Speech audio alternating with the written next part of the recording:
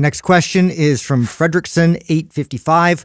What do you guys think about complexes when it comes to building muscle? So now let me get this straight. I'm going to ask you, Justin, because this is kind of like a performance thing. It is. Now, how many exercises constitutes a complex? A complex? Yeah, that's a good question. I would say 3, but I mean, I could be wrong. Look it up, Doug. Yeah, look it up because then it becomes circuit. Because then we just basically stack some of these exercises together to make the overall exercise more difficult. Obviously, so it's like you're basically supersetting, but it's usually in a way where you have you either have a barbell, you have dumbbells, you have kettlebells. There's different ways you can do it, but it's not like you're replacing it. You're trying to use the same equipment to pull off these moves, and usually starts with like deadlift, goes into squat, goes into an overhead press, goes into a backloaded squat, and then there's kind of creative variations from there. Yeah, I feel like this is the benefit of this really is about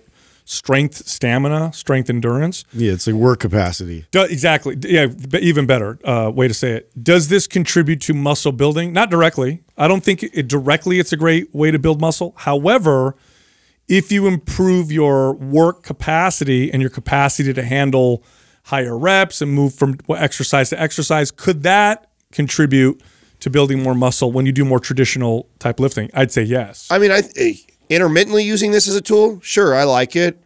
For using that as your way of training most of the time, terrible idea. Mm-hmm. I mean, if building muscle is your goal, right? Yeah, if building muscle or strength, you're going to be better off with straight sets and long rest periods and one lift. Yeah. Just plain simple. All the research supports that. Does that not mean that you get some benefits from running a complex, a circuit, a superset, a triset, all these different ways of combining exercises in a routine? Yeah, there's value to it, but the more and more you keep adding to that, you start to sway over to work capacity, endurance, stamina, and that becoming the major adaptation, and not building strength and muscle as the #1 adaptation. Yeah, you know what's funny is that Doug's been pulling up articles on complexes, and this is what I thought. That's why I wanted to just confirm.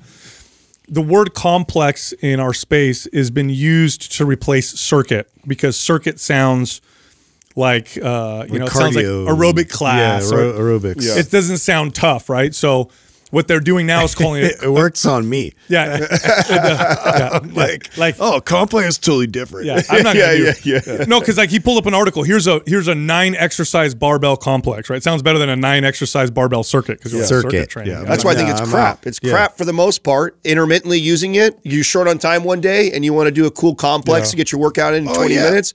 Sure, do it. Or do something with kettlebell outside. It's just good to change it up. But yeah, it's totally a novelty. So this is like a novelty workout that you can do occasionally and get some benefit from it. But yeah, it's not something you want to stick with. This is what CrossFit calls it all the time, right?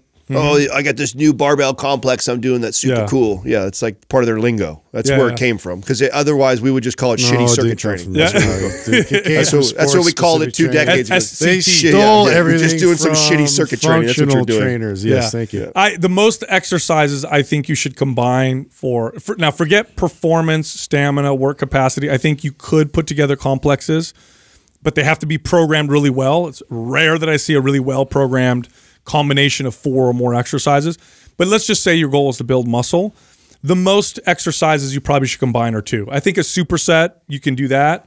Past that, it starts to really tap into that cardio component where it becomes very, very much about endurance. Yeah, unless that's the goal. Is durability. Yes. And that's part of the adaptation you're seeking. Like it's one of those other tools you can pull out and go for it. And by the way, if you're listening, and I know I just shit all over complexes, and maybe that's the way you train all the time. If you're consistent with it, you love doing it, you're good at your form and technique, and it's what keeps you coming back and training all the time, like, okay, that's got value to it. Because you like doing it and you have fun with it, then by all means, go ahead and keep it. But if you're going to get a question like this where you ask me straight up, is it good for building muscle or building strength compared to straight sets? No. Yep.